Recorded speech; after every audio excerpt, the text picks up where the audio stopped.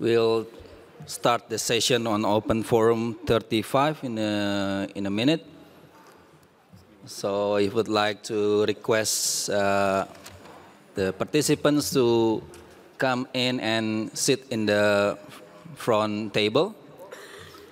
Makes it closer to you with the microphone if you would like to say something later.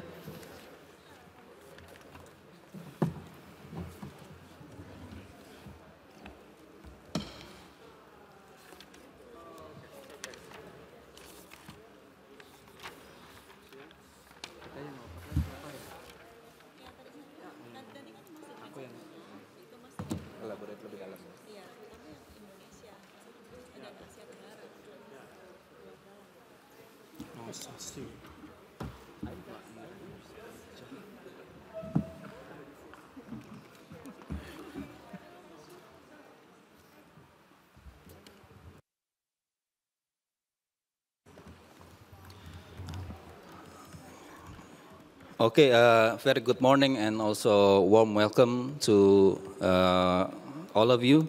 Now is Open Forum 35, the Strengthening Digital Transformation Through Digital Security. First of all, my name is Reza Reflusman. I'm from Indonesia IGF, and I'm very thank the IGF for allowing this initiative to be open forum in the IGF 2019. And I'm glad that we have a very sunny morning today, and I hope this will allow more discussion for us to be in this forum.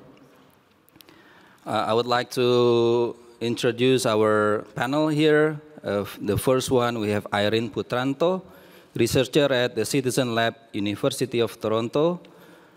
She deals with issues such as internet governance and new technologies. Second speaker, we have Mr. Jamar Juniarto from Southeast Asia Freedom of Expression Network. It's a regional organization that focuses on defending digital rights. And we have also Matthias Pilkam, Executive Director of Algorithm Watch. Matthias is a journalist, he's still a journalist, and a steering committee of the Germany IGF. So that will be the speaking order for today as well. Just to set some context, that a little bit of context of this discussion today, that the development of internet is coupled with the spread of negative content, and it could be in the form of news, memes, and other things. Many governments are trying to keep up with the trends by employing different kinds of policies, but it is the proper one for the people. So we will have our panel to say what they're thinking about these issues. So I think I would like to start by giving the floor to Irene to start. Thank you. Good morning, everyone. Thank you to Reza for moderating this session, and thank you to all of you for being here today. As he mentioned, my name is Irene Potranto. I am a senior researcher for the Citizen Lab. We are a cybersecurity and human rights research lab based at the University of Toronto in Toronto, Canada. So we're here to talk about the concept of fake news, which is problematic because there's no broadly accepted definition for it. It has been used to refer to wide-ranging content, including disinformation, illegal content, misleading or false content, as well as manipulated or fabricated content, among others. With regard to Indonesia, the worry is that in such a multicultural, multi-ethnic, and multi-religious society, the spread of fake news, or otherwise called hoaxes or rumors, may lead to widespread violence. The hoaxes that have circulated in Indonesia, for example, has involved sensitive issues such as ethnicity, race, religion, intergroup relations, and politics, among others. And especially during major events, like at times of elections, the issue of fake news become even more pressing, because as the last Indonesian election shows, when you have 245,000 candidates running for office, from the presidency to local legislative seats, the stakes are incredibly high. Despite having the highest freedom index in Southeast Asia, according to Freedom House, it is clear that the problem of fake news is a challenge to the promotion and protection of human rights online as well as offline in Indonesia, and has led the Indonesian government to shut down the internet twice in 2019 thus far.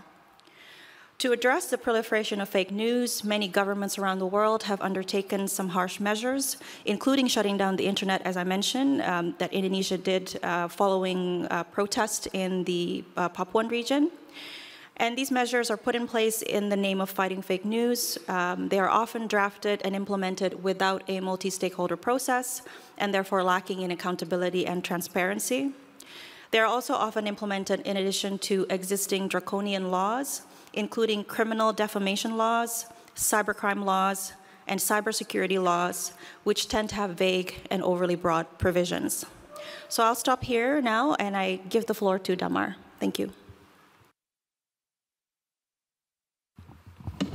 Good morning, everyone. My name is Damar Juniarto. Thank you for inviting me to be here. I'm the Executive Director of SafeNet, Southeast Asia Freedom of Expression Network, based in Denpasar, Bali. But I also advisory board for Digital Reach Asia, based in Bangkok, Thailand.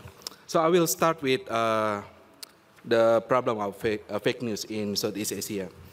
Yeah, we are aware that fake news, hoax, or misinformation become problems in Southeast Asia region, but SafeNet monitor that in some countries in Southeast Asia, the government obviously use the fake news as an excuse to silence criticism, while in some other, the government use fake news to justify their action against humanity.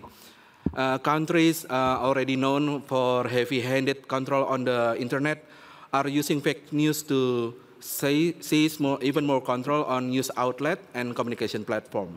What's unique about the context of the Southeast Asia region is that the fake news and disinformation operate within the framework where existing law already inhibit freedom of expression.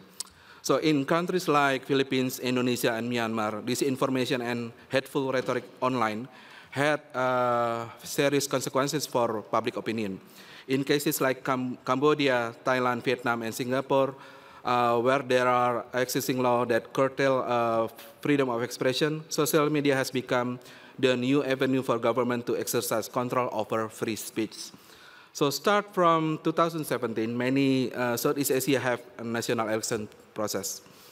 The government are trying to exploit concern over fake news in order to adopt proposal to increase state control over online communication and expand censorship and internet surveillance.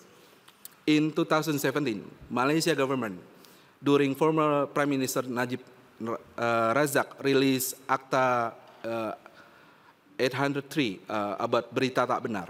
So this is the first fake news law in the region, and then following by Singapore in 2018. And in October 2019, the Thai government told every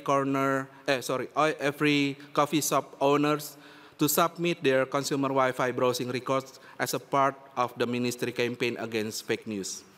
This legislation in the surface looked cool, looked great, but in the practice, government actually start granting itself the power to remove competing narrative that against or not in line with their narratives. So in case of Indonesia, as Irene just mentioned, Indonesia chose instant way to combat fake news or hoax, while amplifying in media or events like IGF about a national campaign against hoax. But in May 2019, Indonesia government started to use bandwidth throttling and also use internet shutdown in August till September 2019 to handle the spreading of fake news or hoax related to social conflict in Papua. Actually, this government aren't concerned about the fake news, but they are concerned about their official narratives being countered by speech carried on the platform. that they can directly control. So fake news legislation is an easy way to grant themselves the power they need to nuke the content that contradict with the government portrayal of events, incidents, and also lawmaking efforts. It's also have to mention that the issue about the fake news is also often overshadowing the state-sponsored disinformation operation in some countries. So actually the government is behind some campaign that spreading about the fake news and also disinformation, but they cover it with this PR stunt. So I will stop in that, and then I will continue if I have time to talk about the cybersecurity in Southeast Asia. Thank you. Okay, thank you, Irene and Damar, who already setting up what kind of the discussion today, and we already have the perspective from Asia, Southeast Asia. Now I would like to give the floor to Matthias, hopefully to give some perspective from the European side. Please. Thank you very much, and thank you very much for having me. Yes, I would like to start by stating that, unfortunately, I have no first-hand knowledge of the situation in Indonesia. I only know about this from reading in the media. I've known Indonesian colleagues for a while, but this doesn't make me any kind of expert on, for example, the problem of disinformation in Indonesia. That's why I would like to focus on some general remarks, and I'm very curious to hear how you think they apply to that situation there. So we see a very critical situation in the dissemination of information on large platforms, namely, of course, Facebook, Google and YouTube, Instagram, if you want to argue that this is different from the Facebook platform, which in practice it has an entirely different logic, but it is owned by the company, WhatsApp, and so much more. So we do appreciate the fact that there are attempts to address the problem of spreading information that incites to hatred and violence. At the same time, I share the doubts that were already voiced before by the other two speakers, that there are good ways to tackle this without the risk, at least, of harming freedom of expression. We have a very specific experience here in Germany, where we, about 2 years ago, enacted a law that is called the Network Enforcement Law. Globally, it's known as the Facebook law, because people do see that the organization or the company that is addressed with that is mainly Facebook. And this law has many problematic sides to it. For example, what has been criticized by civil society, business, and academia in Germany is that it opens the door to, or it doesn't open the door, it gives incentives to overblocking, meaning that if you have very high fines that can be leveled against companies, even if they are as big as Facebook or Google, you just run the risk that they will censor, I'll use the word consciously, censor more content than they would if they were not threatened with these kinds of fines. There are good parts in the law, and again, that is something that we may want to discuss here, how these aspects could help situations elsewhere. Because, for example, what was included in the law is that for the first time, companies, the social networks, like, I mean, over 2 million users, that's the threshold in Germany, social networks have to accept legal documents, whereas before, they were always able to, for example, redirect private citizens who wanted to complain in a legal sense. For example, they said that there was some libelous information posted on Facebook, and Facebook did not take down that content. If they then initiated legal procedures, Facebook told them to go to Ireland and translate their statement to English before they could do anything, because this is where the company's European headquarters are. This, I think, is entirely unacceptable for companies that make huge revenues in the countries they are active in. For example, this is one part of the law that I, as a person, but also Algorithm Watch as an organization, and also Reporters Without Borders, the German section, which I'm a board member of, actually applauded.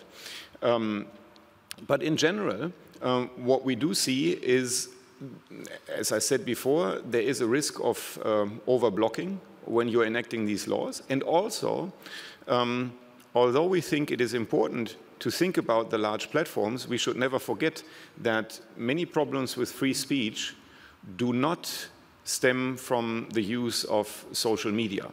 And we have a couple of lessons to learn here in Europe ourselves. For example, when we are arguing that the spread of disinformation and hate speech is so problematic, but at the same time do not take any action against government control of media in countries like Hungary or Poland, then maybe we are not looking in the wrong direction, but at least not looking in all directions we should be looking in. And I'll end with something that we are working on intensively, and colleagues of us are also working on this intensively. And I would like to cite Mozilla here as an organization, the Mozilla Foundation. We are looking into ways to get more information from the platforms to better understand how the spread of information is working, what impact it has, and for example also what measures have an impact on the spread of information. And so far, in most cases, we are in a situation that we are entirely at the, let's say, we are entirely in a situation where we have to trust what the platforms tell us. For example, Facebook said that they would initiate a large program on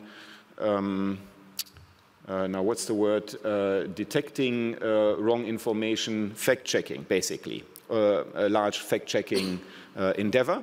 And they would flag information as either trustworthy or not. And then afterwards, they published a lot of numbers about what effects that had and how the spread of these wrongful news diminished or deteriorated after this measure was implemented.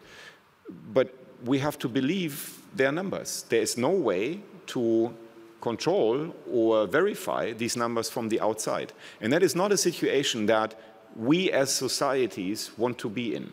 So what we are thinking about is how to change this situation and get access to more data from the platforms to be able to externally verify their claims. And this is something that I would have loved to discuss today with the representative of Google, but as you can see, he didn't show up.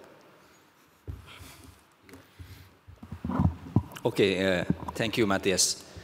I see that this problem is not like entirely exclusive on the certain region. We still have ample of time to discuss, and also would love to have some views if there's another views from other region outside Southeast Asia or maybe outside Europe. So I would like to open the question and answer session, or maybe comments if you have, and then we'll start the first session.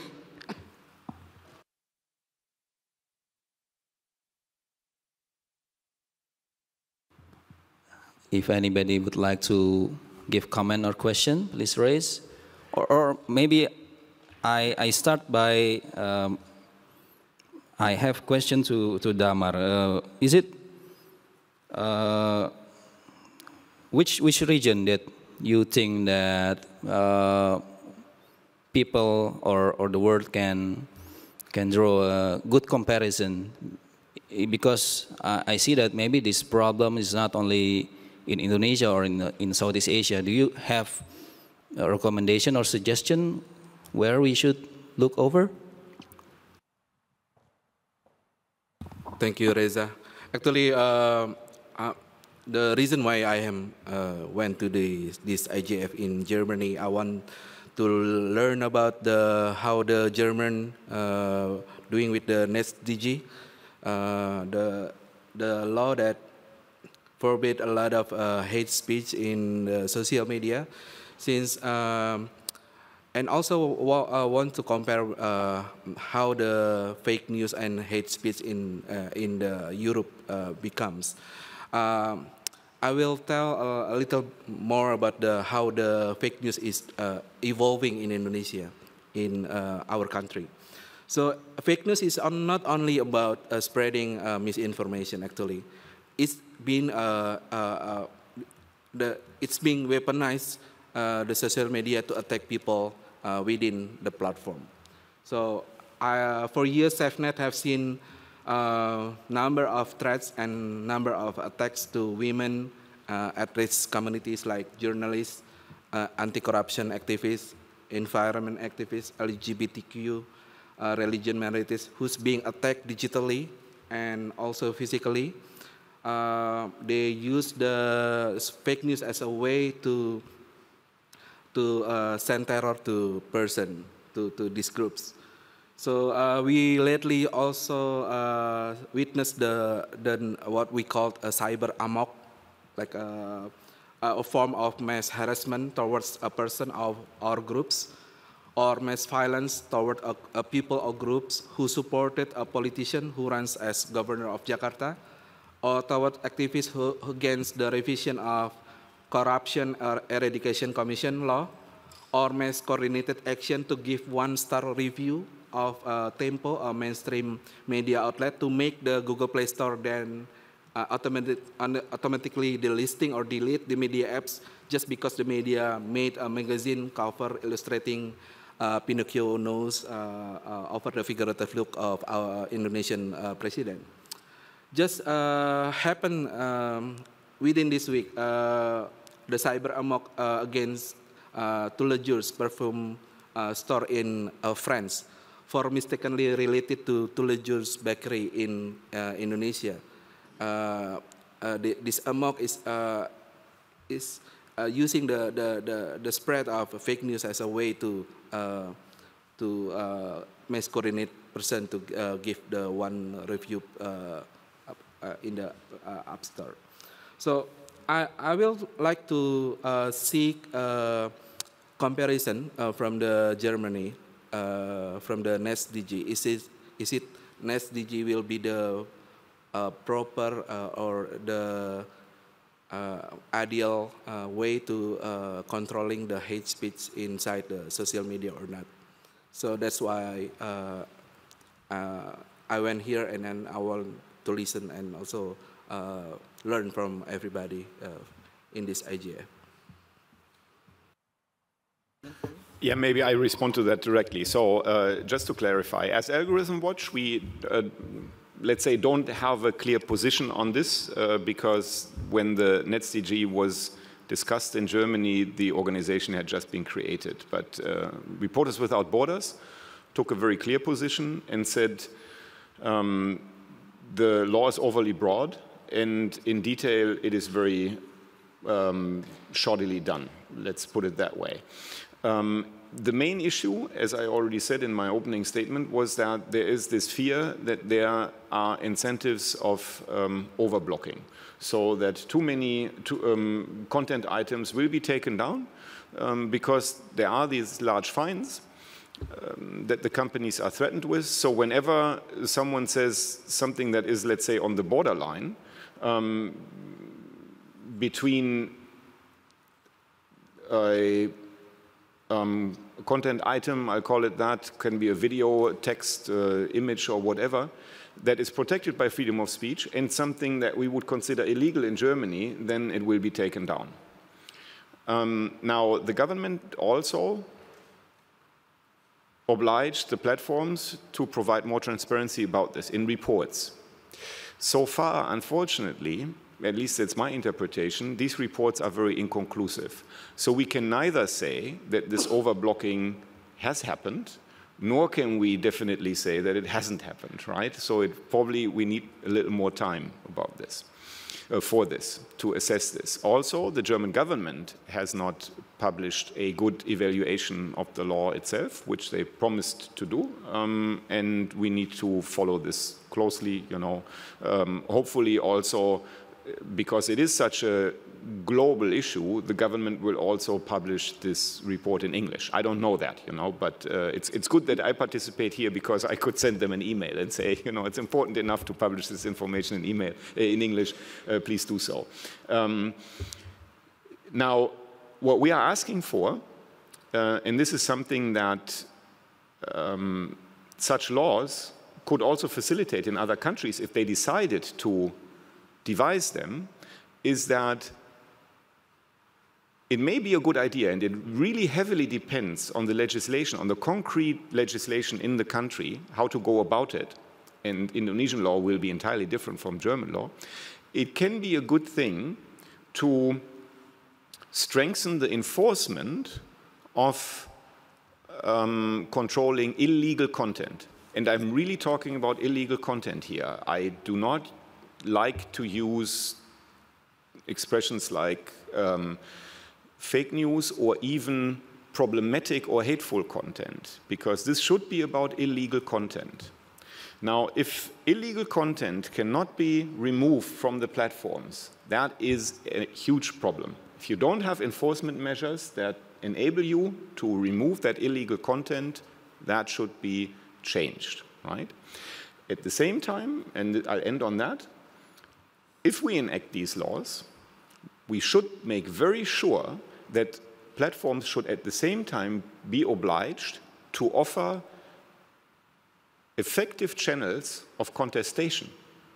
So, for example, if someone has his or her content taken down, they should be easily able to address the platform and say and argue, you wrongfully removed that content. This is protected by freedom of speech. This is not illegal speech, so give me an avenue to change this. And if this is not part of the law, and it's not really part of the, I mean, not effectively part of the German law, then I would see this as a major drawback and a, you know, major flaw in such a law.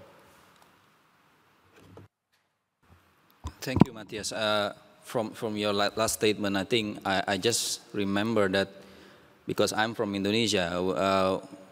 In Indonesia, there's a website which it named Stop Hoax. So I think it's a like public participation website to identify the wrong news.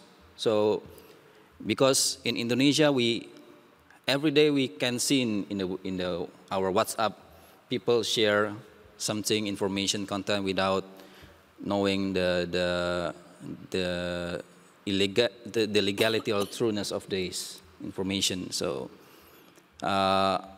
maybe we can have a question from one lady first and then second from, please.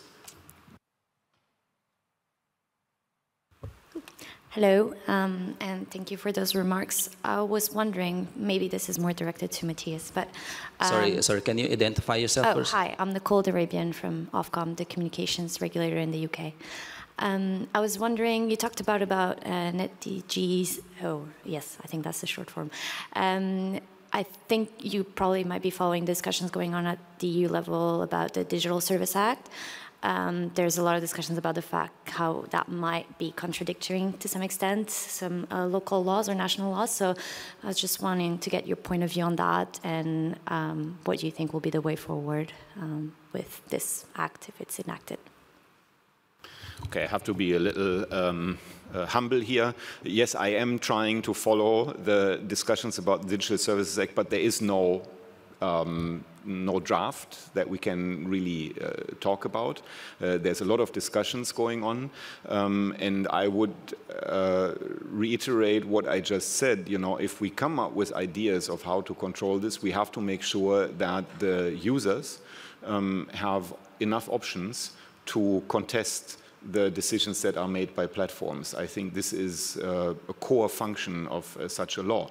Now, from what I understand, and maybe you know more about this, from what I understand, there's also the discussion now starting whether we should shed the liability privileges from the notice and takedown idea, you know, and make platforms and companies, let's call it, more liable for the content they have on their platforms. I'm doubtful that this will be a possible solution to the problem we are facing, because again, I'm a big critic of the way companies like Facebook and Google/YouTube behave. At the same time, we have to appreciate that they opened channels of communication that we did not have before, and we do not want to destroy those. So I can make only this quite, you know, diffuse statement that we'll have to look at it closely whenever there is a clear proposition of what is being done, whether that strikes the balance that we envision. You know, it's not very helpful, but this is the state of the discussion I think we are in right now. Hello, my name is Sridip Rayamaji. I'm from Nepal. I'm going to share a case that happened in Nepal. So what had happened in Nepal was there was this singer who sang a song about the current corruption happening in Nepal. So what the government of Nepal did was, they didn't ask Facebook to pull down the song, but they went individually with the police to the person who was singing it down and changed the song and asked him to upload it again. So, you know, things are working in a different way in a lot of the places, and the problem is the same. You know, there is a lack of definition in between the illegal content and the rest. So everything is, you know, termed illegal. So that's the best thing to do for the government, because it's easy. And apart from that, if you look at the whole, you know, dynamics of South Asia, to be very specific, Asia, you know, whenever policies are done, we don't go for surveys. I mean to say, they will call, if there is some policies going on, they'll probably call few so-called experts. And these experts are either politically biased, either, you know, like they have their own regions. So that is the reason why policy don't come out in a proper way. And I think the best solution is, you know, multi-stakeholderism or multi-stakeholder practice is all about democracy. It's a democracy. Right? It is a democratic practice, but we don't see it as a part of democracy, because our government, our part of the region, we believe in closing, you know, we close everything. When we have to do a meeting, we'll go somewhere in a room and do it, rather than coming out and opening it up. So that is the problem. And apart from that, the definition, as you mentioned, there is no definition. All the content, you know, like, if they feel it's uncomfortable, they label it illegal. And that is like majorly hitting all these things. And, you know, I'm a journalist. I've worked my way in, right? So for 17 years, I've worked as a journalist. So I strongly believe that except for the, you know, content that is really, you know, done by a news agency that turns out to be wrong, there is no such thing as fake news. Because for a news to become a news, there is a certain standards and procedures, right? For any information, it cannot be a news, you know. I strongly believe in this, because I went through that process and I know it, right? So I think we from the civil society, from the group, we need to work our way. You know, if a media house does a mistake, there is a certain organization, media organization that's supposed to take care of it, right? So this is the thing. You know, this is, you know, we are jumbling up everything. And that is the reason why we are in a mess. Because just because a US president came in and said, fake news, fake news, fake news, we are going on fake news, fake news, fake news. Because it existed prior to, you know, President Trump. It was there. Disinformation was there. And we don't realize this. So I think a high time has come in when we start working on the basic you know, problems that we have, especially when in terms of information dissemination and how information should be valued, how information should be categorized, Only then we can, reach out for successful policies. We can make better mechanism to control all these activities. Thank you. Thank you very much. Very good perspective from Nepal.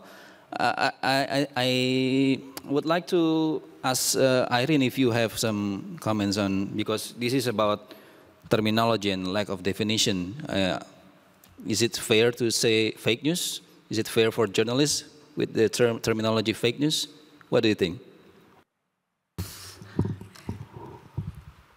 I think, as I mentioned in my opening statement, I think that term is very problematic, and I do agree with your view that it preceded President Trump's use of the term, right? It is a global problem, and as more and more people become connected, and yet the speed of connectivity isn't necessarily accompanied with an increase in digital literacy, it just becomes problematic to use the term fake news because, as Matthias said, it has been used to refer to a number of, a wide-ranging types of content, not just illegal and hateful content, but also false or misleading content, right? But I actually want to get Damar's take on this because, as he mentioned earlier, the Southeast Asian region, there are a number of countries in that region that have enacted fake news laws, or otherwise called online falsehoods law in Singapore, for instance, and I think other countries in the region might follow suit. So it'd be good to hear from Damar again about this. Thank you. I can feel you from Nepal. I come also from Southeast Asia, where actually the situation is not ideal like in Europe, in Germany. Where the process of legislation is actually biased. And I will highlight on how the government or how the lawmaker and decision makers try to put fake news.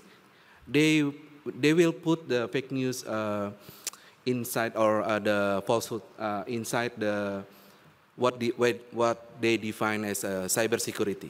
So they approaching fake news from a perspective of, this is about the national security. This is not about what we think what fake news is.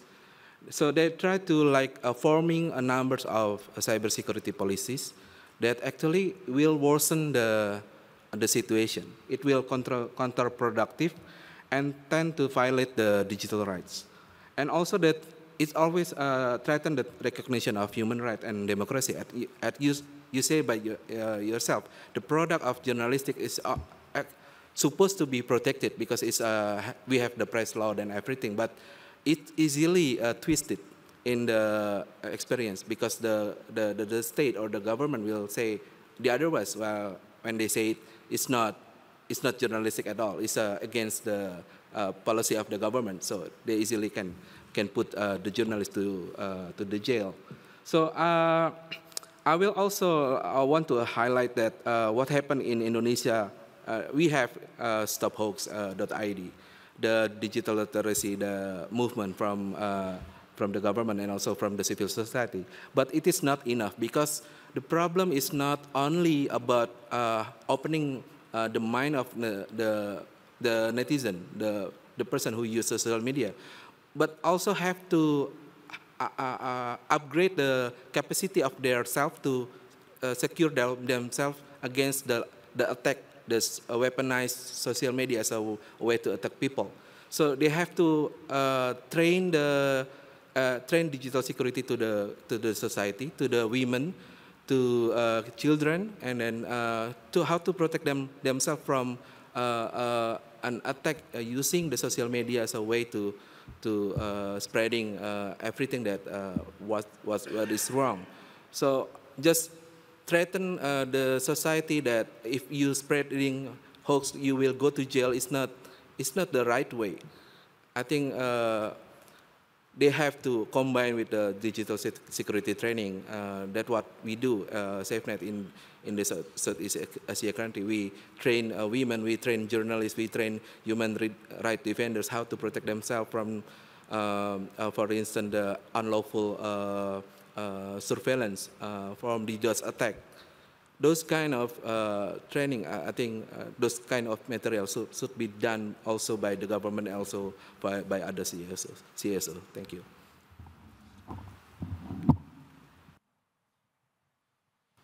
Okay, I think would like to give the second session for the question. You want to ask? Okay, please. Good morning. I'm Vlix from Netherlands. I would like to asking Matthias and Irene. So my first question for Matthias, because we know that Germany is part of the EU, when the algorithm works, define about this hate speech or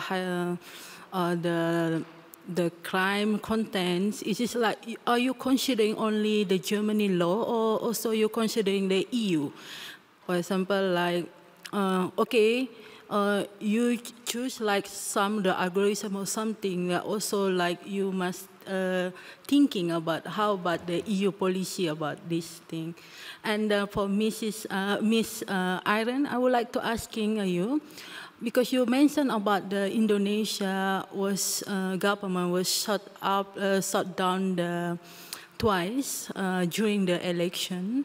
So my question, when your laboratory research conduct this research, do you also contact the government or other stakeholder and find out why they shut down for twice?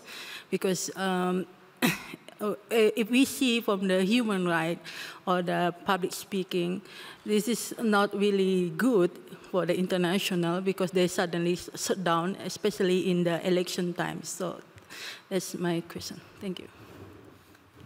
Okay, I'll get one more question or comment. If not, and then I'll give to Matthias. Okay, so I think there is a clear answer to your question in this case. It's, I mean, rare enough. The question, or the laws that regulate freedom of expression and speech are national laws. And that is true in the EU as well. There's no harmonization of freedom of expression in the EU. There are certain guidelines that you can argue come from, for example, the human rights frameworks that we apply here, and that basically every country is obliged to follow. Now, enforcement of that is problematic because, for example, if you go to the European Court of Human Rights, it is a court, and the signature countries have said that they will abide the rulings of the court, but in practice this is more difficult than in theory. Now, where it becomes a little complicated is the overlap with the laws we already talked about. For example, the European directive that regulates intermediary liability. Because what happens there is that you have on a European scale and on a European level these liability rules of when you as a platform or a publisher become liable for content that is on your platform. So this is sort of a meta-regulation that is a European regulation. But how to apply it stays national, because if you argue that, for example, the content on the platform is illegal, you do that on the grounds of the national law. And then, for example, the platform can invoke that they are not liable because they didn't have any prior knowledge about it, and they can only act after you've notified them. So there is this interaction between the European and the national law, but the definition of what is legal in terms of speech is national. Thank you for the question. So the shutdown actually happened in the province of, in the region of Papua, where protests happened, so it wasn't during the time of election. In terms of the reasoning that the government provided as to why they shut down the internet, the reason that was provided, or at least what was explained to the media, was that shutdown was necessary to restore order. Again, as Damar pointed out, measures like shutdowns are carried out in the name of national security, and certainly restoring public order has been put forward as one of the reasons as to why. So in terms of contacting the government, I'm going to pass that to Damar, because he's the civil society. He's part of the civil society group that is based in Indonesia, and therefore can shed some light on that. Please go ahead. Yeah, I will specifically answer the questions about whether we contact the government or not. And then, actually, Indonesia has 3 times internet shutdowns, and the second time we contact the government to have a meeting with the minister, and then the minister himself meet us with I myself with the 20 groups from Indonesia who asking the government to stop the internet shutdown. And then I think I will be honest that what the minister said in the release, the press release, they said it's about controlling the hoax, the fake news. But actually in the meeting, it's more about this, restoring the social order during the social conflicts. So I would like to say that we are really regret how the government chose to use this action without asking other groups outside the government. For instance, the CSOs. Is it necessary to do that or not? Or is it there is a process of doing that we can easily understand? And is there any standard operating procedures regarding the internet shutdown? And then there is no such thing as that process. So it's a one-sided decision coming from the government. So there is no open discussion how to do it. So we are asking. Actually, that's the basis that we want the government to take seriously. And then right now, last week, we already submit a legal lawsuit to the government. And hopefully, from this process, the government will stop doing the internet shutdown in the future, and then doing a good governance process if they want to do it, the internet shutdown. Thank you. Just a short comment. So during that shutdown, does the government also not allow the international media to report or something, or they just allow it, the international media? They allow the international media to report.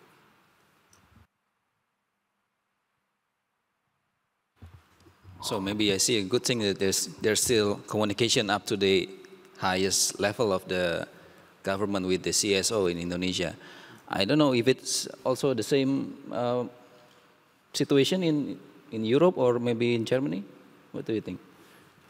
I would say yes. I mean, this is one of the most contested issues that is debated or, on the national level, but also on the European level. So I wouldn't say that there is no communication happening. There's a lot of criticism, as I already said, by civil society organizations, both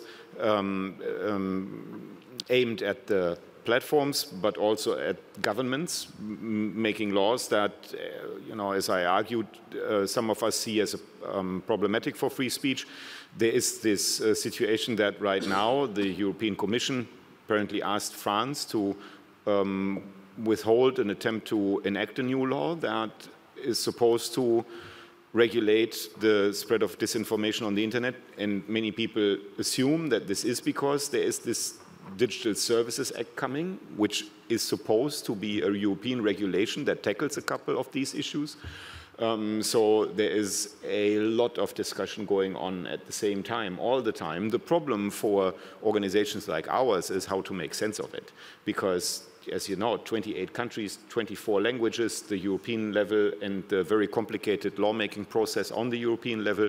So let's say understanding who has what motivation and what goals is a real challenge. And then if you have your own positions, of course you need to find other organizations and other actors you can form coalitions with. But as we already said, for example, with that Digital Services Act, it's quite unclear right now, what it should entail. So there's a lot of, let's say, backroom discussions. And of course, this is something where civil society is usually not included. So this is a challenge to find out what, for example, lawmakers are discussing there. Yes, please. Yes, Sangha Penggabean from the Indonesian Embassy here in Berlin. Just want to add up because the question I think was asked yesterday to the minister about the situation in Papua, and I think the minister said that the term is not shutdown of the internet, but the slowdown of the internet. Thank you. It's not shut down, it's a slowdown.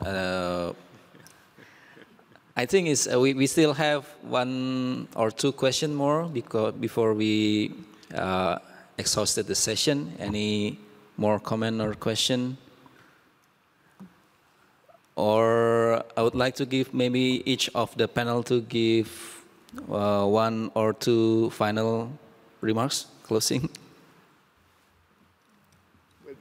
The only thing I can say is we would like to know better what to do, but we don't. I mean, I think it became very apparent that, first of all, these discussions have to be very contextual. So you have a different idea of what, for example, hateful speech and acceptable or unacceptable speech is in Indonesia than we have in Germany. We have a different understanding of that than the British have, right?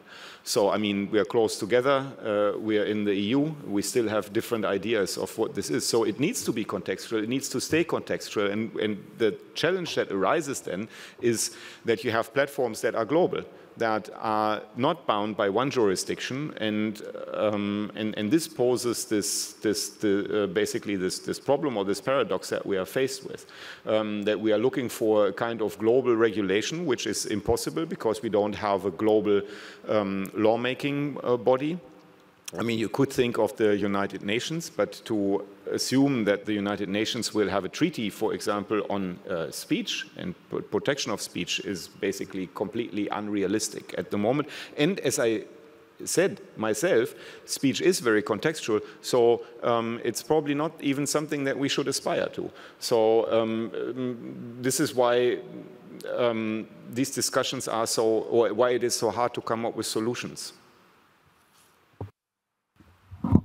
Okay, I think it's the problem for the UN also addressed by the Secretary General 2 days ago on the opening ceremony. He said this is a very difficult question to be handled also, and in the state level there's a lot of still big debate on how to address questions relating to the digital platform era in ICT in the whole world, I think. So I think if we are exhausted of questions and comments, I think I don't know how can I sum up. I think a lot of things have been discussed. Oh, Irene, okay. Oh, sorry. So I will just say that I think evidence-based research is necessary to document the ways in which governments around the world are trying to handle the issue of fake news, which is increasingly becoming a global problem. And I would like to stress that we need the involvement of civil society, much like SafeNet, so the Southeast Asia Freedom of Expression Network, to continue to demand transparency and accountability from governments, especially as they pursue methods such as internet shutdowns or slowdowns, as the minister called it yesterday, as well as censorship and filtering to contend with fake news. Thank you. Okay, thank you, Irene. Damar, no any more? Just a short closing. I really like the idea of multi-stakeholder approach, but in the reality is very hard, especially in Southeast Asia. But this one has to be pressed. We have to send a message to the government to put us, to listen to the academics, to listen to the technologies, and then to involve them in the looking for the solution. And I would like to, since the Southeast Asia region has the tendency to copying each other regulation. So this is very important to have a widened monitoring. If the Malaysia start having a fake news law, and then the Singapore start having another one, actually the rest of the region will follows. And then if they are making an adoption based on something that they think it suits only best in their countries, but not following the standard of human rights, the situation in the region will fall down. That's the important to civil society in the region also work together to send analysis and then also monitoring to each other to give also support and solidarity between the CSO to giving feedbacks on or inputs to the government also. Thank you. Thank you very much. I think I would like to conclude the session, and I thank all the panelists who's coming and also the participation of everybody here. I hope we can take some stock of what is happening in some region in the world, and then to give us inputs in your any future endeavors. I think. Okay, thank you very much, and good morning.